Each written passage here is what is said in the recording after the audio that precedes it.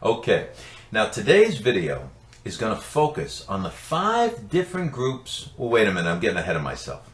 Now, it is of the utmost importance in your study of the Bible that you all become fully aware of this most important fact, and the fact that from the first chapter of Matthew to the last chapter of Revelation, there are 5, that's right, 5 different groups or classes of people that are addressed.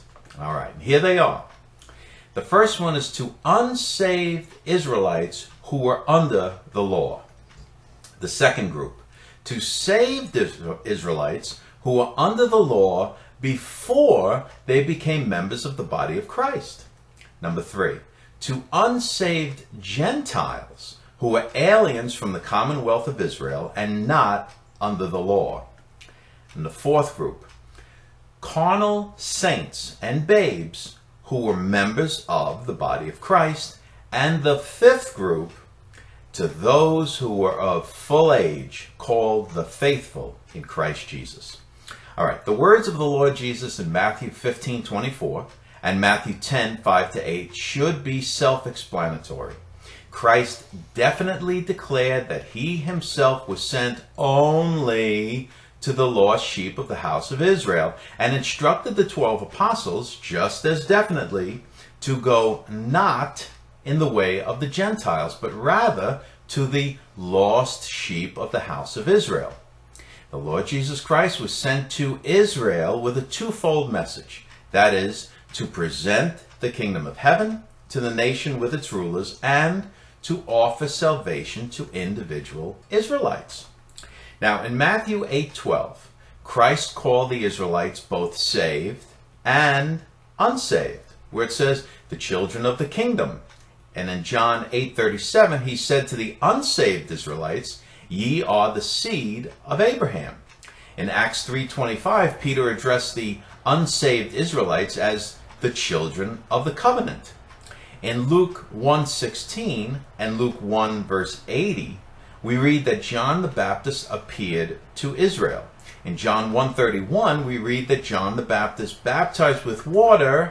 Why? That Christ might be made manifest to Israel. John the Baptist baptized with water that Christ might be made manifest to Israel. Now you know why baptism was introduced, but this has nothing to do with the body of Christ. All right, in Acts 11:1-8, we learned that some of the 12 apostles contended with Peter because he preached to an uncircumcised Gentile. Actually, that was about 7 years after Christ died and was resurrected. Now, from all of this and many other scriptures, we should know the significance of the statement in Romans 15:8 that Jesus Christ was a minister of the circumcision, and should know that from Matthew 1:1 to Acts 11:18, God's order was to the Jew only. However, in Acts 11:18, we read that God did something for the Gentiles. Now, some of the messages in Matthew, Mark, Luke, John, and Acts were addressed to unsaved Israelites or Jews, and some of them were addressed to saved Israelites or Jews. Surely we must consider this if we would intelligently interpret and apply these scriptures, right? For if we don't, we will just continue in the confusion that has resulted in all of the denominations of today. Now, in Galatians 1, verses 11-18, we learn that the Apostle Paul was chosen by the risen Christ by a special revelation from heaven to preach the grace of Christ to heathen. The Apostle Paul tells us of his call to go to the Gentiles in Acts 22:17-21, and then again in Romans 15:6. In many respects, the gospel of grace message that Paul proclaimed to Gentiles not under the law differed from the gospel of the kingdom messages that Christ and the 12 proclaimed to saved and unsaved Israelites. Therefore, to preach many of the messages of Matthew, Mark, Luke, and the first 9 chapters of Acts to the Gentiles not under the law actually is to pervert God's gospel of grace to Gentiles. Let that sink in. Now, in applying the truth of Matthew, Mark, and Luke, and the truth in the first 9 chapters of Acts to Gentiles, whether saved or unsaved, we must keep in mind a particular group of people that is addressed in the scriptures we are studying. Many messages which the Lord's servants proclaim to backslidden Israel, well, are not intended by God to be included in the salvation message of Christ for Gentiles not under the law. We should keep in mind the statements concerning these Gentiles in many different verses. For instance, read the 2nd chapter of Ephesians as well as Ephesians 4:18.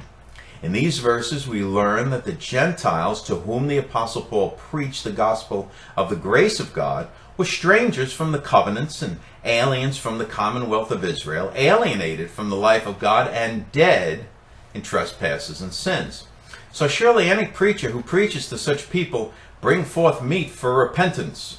The message which the Lord gave to John the Baptist for Israel is out of the will of God. A dead man alienated from the life of God could not bring forth fruit, but he could be made alive without doing anything.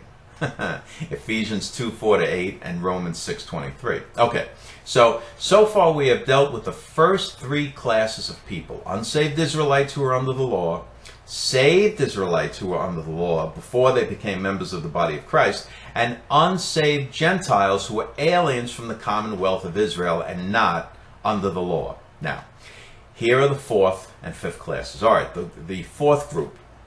Let's go to 1 Corinthians 3, verses 2-3, where it reads, I have fed you with milk, and not with meat.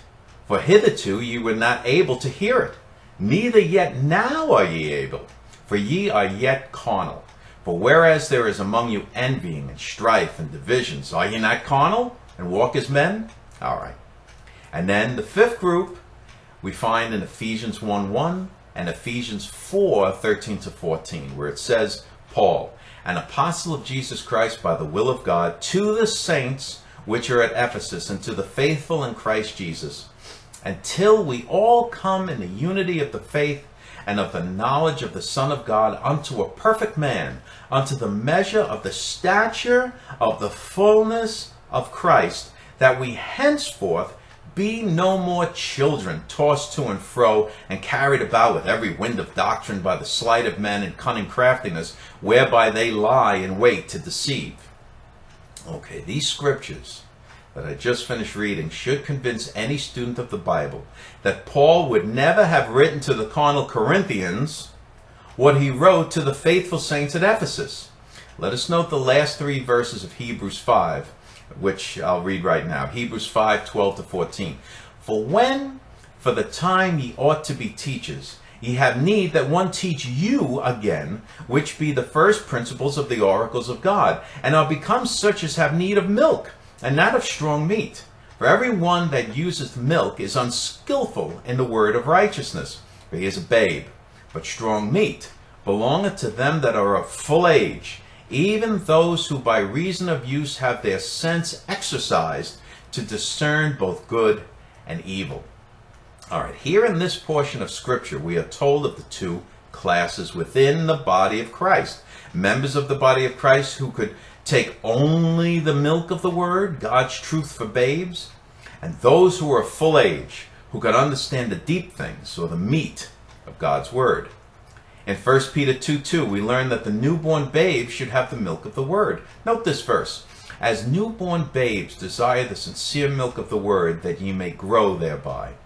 Now you must keep in mind at all times the saints in Corinth, the Corinthians, were just as much saints as were the saints in Ephesus. The difference was, the saints at Corinth were carnal and unable to take the strong meat, which we find in the Apostle Paul's messages to the Ephesians and Colossians. Now, of course, the full-age saints will feed on the milk as well as on the meat.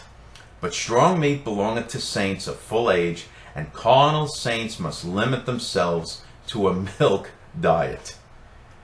And remember this, a love for religion, or ritualism, or sectarianism, such as a love for your denomination, will keep a saint carnal just as much as a love of the world. Never forget that. Read that sentence over and over and over again from the written message on the Lion and Lamb Ministry. The Corinthians were sectarians. They were denominationalists. The Ephesians and Colossians accepted the divine truth of Ephesians 4:3-6 concerning the one body, the one Lord, and the one baptism. And that's not with water. All right.